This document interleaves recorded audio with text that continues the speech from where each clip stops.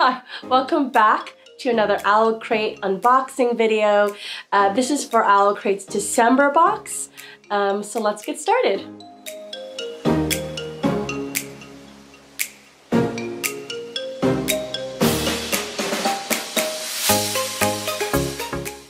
So at the beginning of these OwlCrate boxes, I like to go back and review the previous box's book, particularly just to talk about whether it was good or not good. You don't really get a chance to kind of read the book when you're unboxing it, so I had the chance to read last month's book, which is Winterwood by Shay Earnshaw. And I actually saw this book in a local bookstore that I went to this past weekend, and the cover was really different. It was completely dark, it was almost reverse of what this cover is. And I almost think that that cover is actually more fitting to the theme of the book once I read it. So I want to start off by saying I really enjoyed reading this book. The way it was written was very lyrical, poetic. There were a lot of repeated circular themes and metaphors and imagery used. I will say that I anticipated the first kind of mystery of this book. I kind of knew it was coming, but I didn't see where it would go after that. And so I was pleasantly surprised by the ending of the book. I really enjoyed it. It's told from the narrative focus of this young girl who, for all intents and purposes, is all alone in this wood, trying to figure out where she comes from and what her family history is and how she fits in with all of that. So in a way, the tone is very melancholic, it's very solemn, and it fits with kind of the fear and the terror of a dark forest where you don't really quite have control, where humans don't have control. And then a lot of it comes from magic and mystic forces that come into play into this girl's life, but also very much kind of human interactions with her, and particularly the boy she meets in the book. And I won't give out any more spoilers because I really think it's worth reading the book and seeing how you like it and how you like her story. I will say that it reminded me a lot of kind of not so much fantasy books, because it was more grounded and more realistic than that, which I thought was refreshing, even though it did have magic in it and it did have kind of unexplained forces of nature in it. It didn't feel too high fantasy at all. It was very much kind of mysteries that you don't quite understand and you can't explain that happen in this girl's life. And it was pleasantly surprising, and the in-between chapters kind of in here, particularly when you get to a dark page, kind of reflects on the matriarchal line of her family, all the women in her family. The Walker women are witches, and it gives a little history about each of the women in her family line, and I thought that was a really nice touch. It was really interesting to see what their stories were and sort of lens into this lore of like each generation, mistakes that were made, things that you learn, what do you learn from the people before you. And I just thought it was an interesting read and definitely recommend it. And I wasn't expecting how grounded and poetic this book was. So yeah, thumbs up for this one. Also, I wanted to do just a really quick book haul. I went to San Francisco this past weekend, and I visited one of my favorite bookstores, which is Green Apple Books, and I found some books there that I have been searching for and I really wanted to read because I'm huge fans of these series. And the first one is the next book in the Children of Blood and Bone series by Tomi Adeyemi. I'm really excited about this book.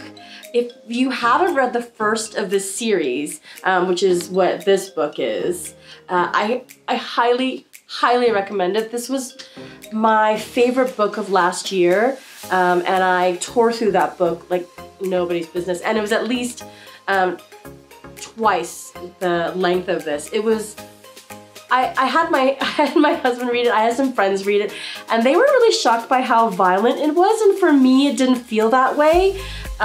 It felt like any kind of fantasy adventure, journey quest kind of book, and so I will say that some people did find the first book a little violent, but for me, it fit with the arc of the story, it fit with what the main character is trying to do, which is basically harness and rekindle her magic and the magic in her family line. Again, another storyline where the females definitely dominate. I know that this series is, I think the rights for the movie were bought, so who knows what they're gonna do with it, but I'm super excited. So I will say that if you love the Avatar series, you will love this book. It is full of all the elemental magic and the different kinds of relationships with people who wield magic. It also has a lot to do with West African mythology, so if you love that, this is a great book to read.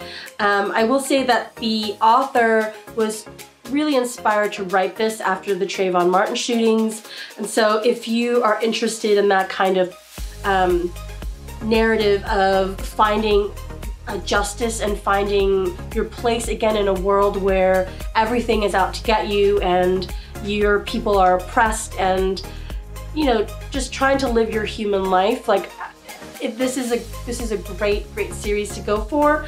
It is part of whole diverse book series. Like, I really recommend this. I cannot recommend it more. It is so good. The second book series I was really excited for was Holly Black's Book of the Air series, and I read through The Cruel Prince, and then right before The Wicked King came out, and I tore through both of those, and I can't wait for the next one. I really wanted to get the Fairy Loot special box, but it's sold out, and I wasn't able to get my hands on it, but I was pleasantly surprised when I walked into Green Apple and I saw that they had a whole bunch of signed copies of The Queen of Nothing. Now, this is the third book in the series, and I'm really excited. I'm a little sad it's not as many pages as I thought it would be, but I'm not gonna write it off just yet. This is a signed copy, which is so cool.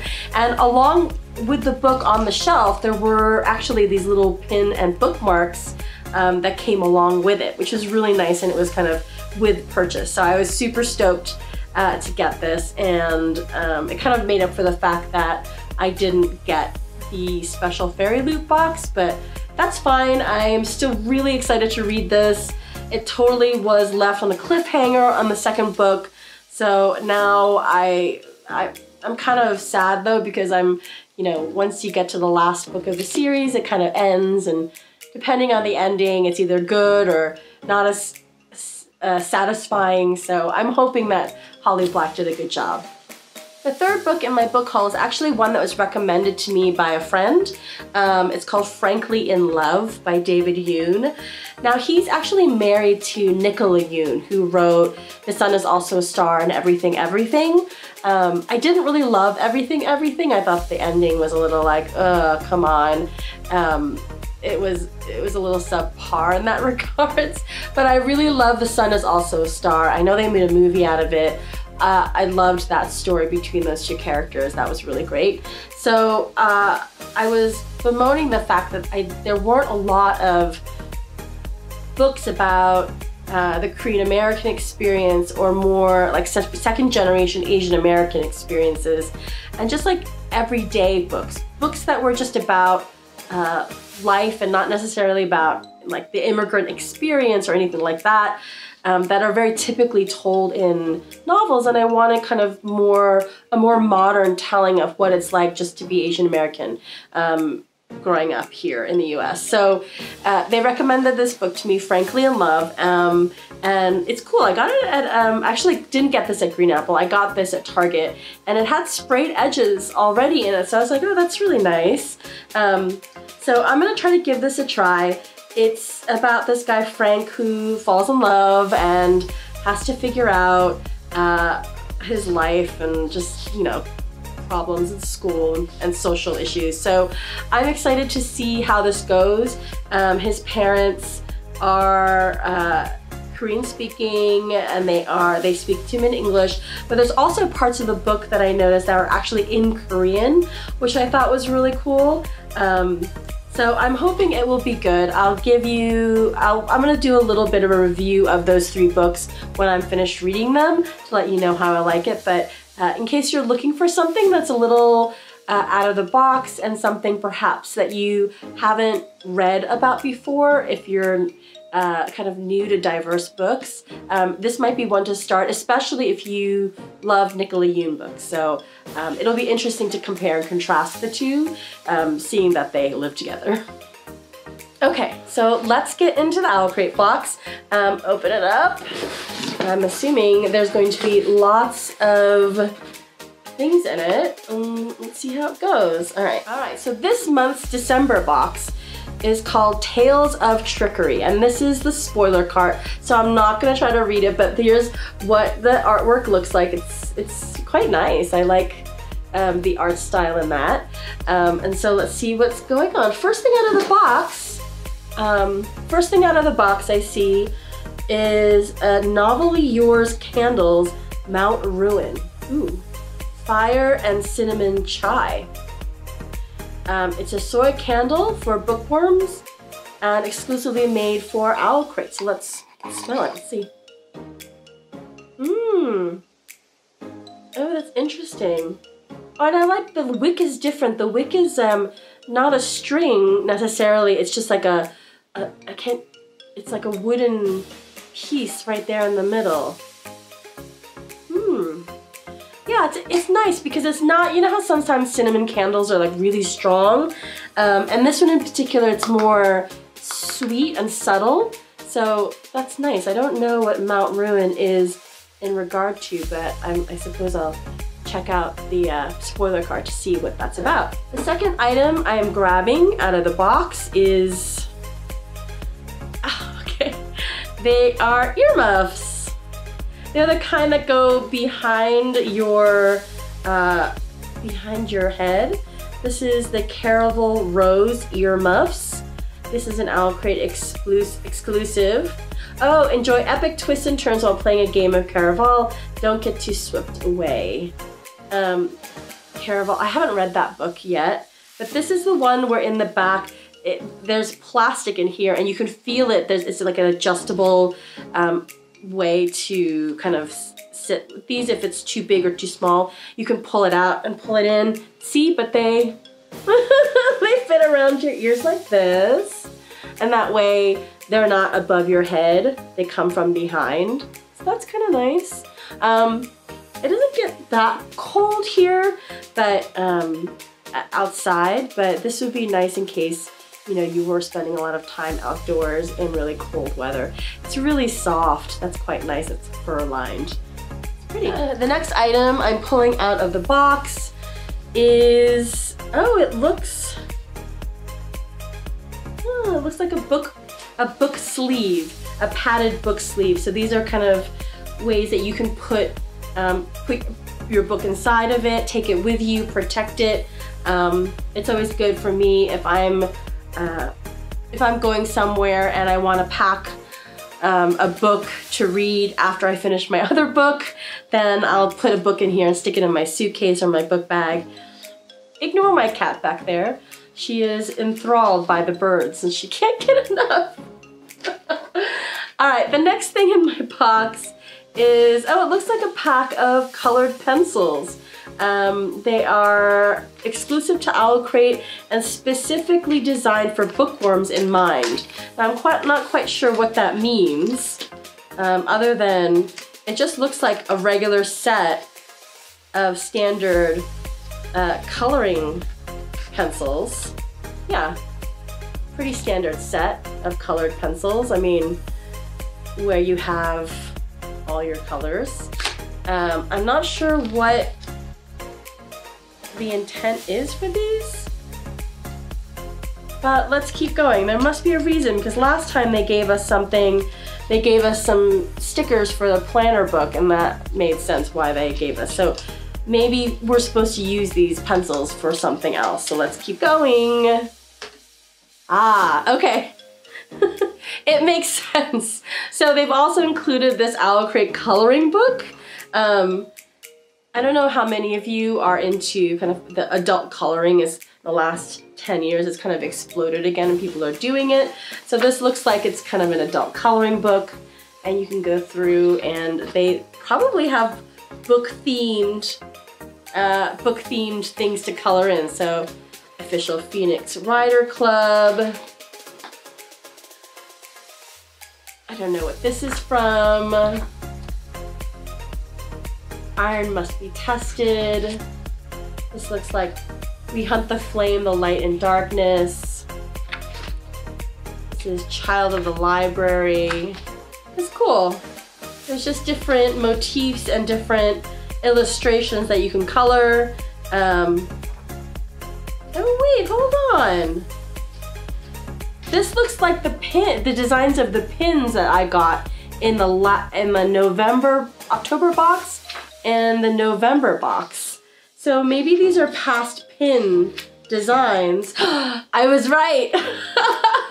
So it looks like they have taken all of the pin designs from 2019 and made them into coloring book outlines so you could color in, which is really cool, which is why I don't really recognize all the other ones, because I only started getting the book box beginning in October, so I only have these 3.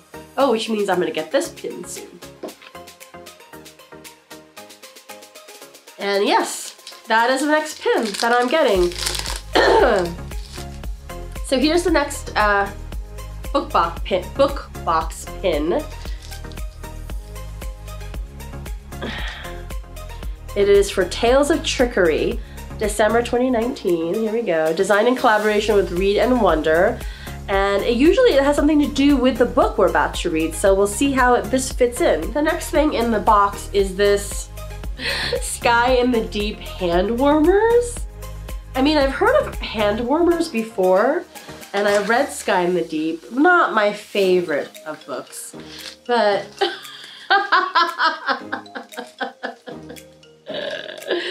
so they have it themed for the book, which I think is hilarious, because you can get these at drugstores and different shops where, you know, it's a pack like this, and there is a little disc inside that when you crack it, it creates a chemical reaction and basically turns this into like a heating pad. So it looks like that's what this is, and then inside of it, this is really cute. Inside there's a little knitted holder. So once you get this, it's actually quite hot. Once you pull that, break that tab, it gets quite warm. So it looks like you take this and it's like a little mini, like a water bottle holder, hot water bottle holder, except in this case it's an artificial chemical holder. So you can stick it in here and then it turns into your little hand warmer and it'll keep you warm on those cold days. Really, really useful. Stick it into the coat pocket, and then when you stick your hands in, then it's nice and warm. So that's really cool. And it's reusable too. Like, I don't know how many times you can reuse this, but once you break the little disc in there and the chemical reaction happens, all you have to do is boil it in hot water and then wait for it to kind of recharge itself or like break down again. And then you just let it cool to room temperature and then you can use it all over again. So that's really cool. This is nice. It's a nice reusable little thing, especially in cold weather when you're just kind of desperate. That's really sweet. And of course, the final thing in the box is the book itself. Ooh, this is called the Guinevere Deception. So obviously something to do with Arthurian legend and that, but looks like it is told from the perspective of Guinevere, and so often it's either King Arthur or Merlin or even Lancelot. So this looks like it could really be interesting. It's written by Kirsten White. I feel like I've heard of her before. What else has she written? Oh, she wrote The Dark Descent of Elizabeth Frankenstein. Now I read that book. It came in another book box that I had subscribed to, the Once Upon a Book Club box, and I didn't love it. I will say I didn't love the dark descent of Elizabeth Frankenstein. It was too simplistic and it was just not enough. I mean, the Frankenstein book itself is so complex and has so many deeper and larger philosophical kind of arguments in it. It's such a complex narrative, the way it's nested, and yes, the character of Elizabeth Frankenstein is kind of almost like a throwaway in the book.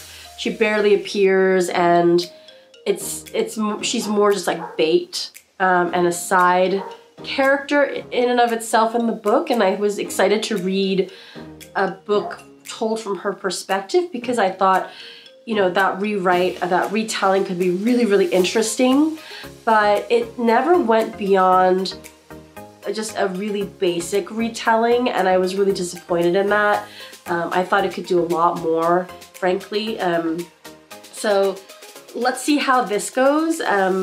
Maybe she'll do better with the King Arthur stories told from the perspective of Guinevere, because that's what it sounds like this is. And it says, Princess Guinevere has come to Camelot to wed a stranger, the charismatic King Arthur. With magic clawing at the kingdom's borders, the great wizard Merlin conjured a solution. Send in Guinevere to be Arthur's wife and his protector from those who want to see the young king's idyllic city fall.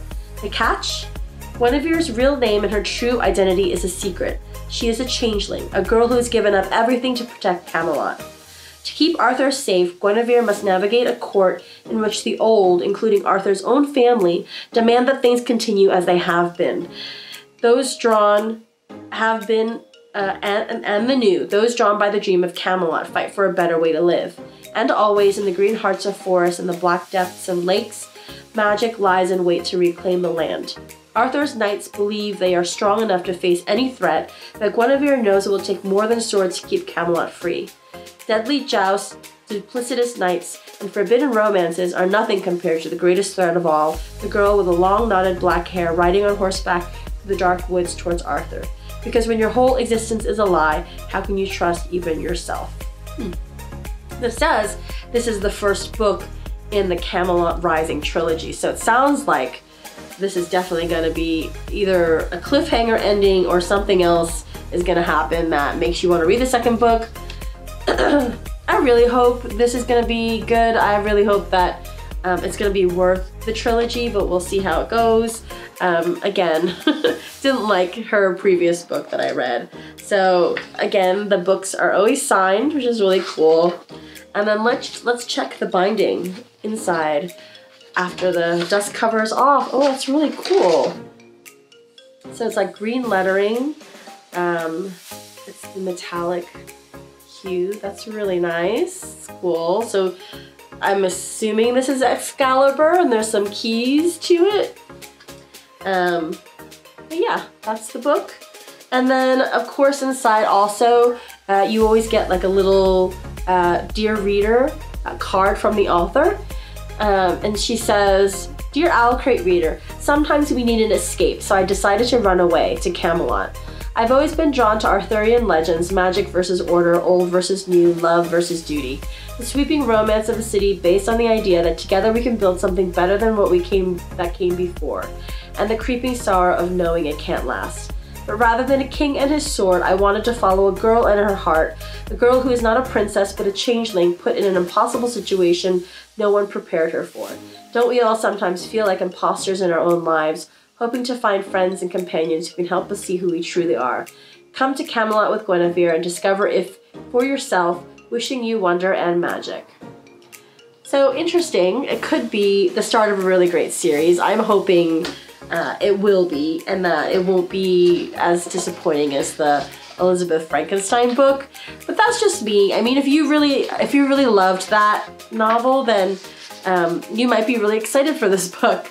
I'm cautiously optimistic, but we'll see how it goes. But that's the book for this month. And again, the theme for this month was Tales of Trickery. So I guess that's where it comes in, because she's definitely kind of pulling the wool over King Arthur's eyes and doing something probably that she will regret later. Because if you know the Guinevere story, she definitely does not have a happy ending. I'm not giving any spoilers because this is the King Arthur story. She eventually has a romantic affair with Lancelot, and they deceive King Arthur, and he gets really mad. He finds out, and it's like the ruin of Camelot and his dreams. So I don't know if she's gonna work that in here, because I feel like if she didn't, it wouldn't make any sense, because that is the lore. But it would be interesting to see what it's like from Guinevere's perspective, because you don't really get that in the books, in the Arthur tales.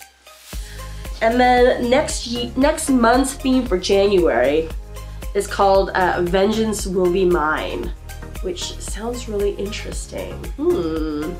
And it also looks like they are teasing us with next month, because they say that next month will also include a mug. This is the sneak peek. It will include a mug from one of their vendors, artist Kara Kozik. So that's cool. You can look forward to that. So if you're interested in this box, and this is really beautiful. This is a beautiful postcard, really beautiful art. So if you're interested in next month's box, this is for January. And I'm interested to see what stories will come of this, because Vengeance Will Be Mine. Everybody loves a good revenge movie or revenge book, so that'll be really cool to see. Yeah, so that was the OwlCrate December box. Let me know. So the thing I like most in this box is the book sleeve. That's probably my favorite, next to the little hand warmer. This is super cute too.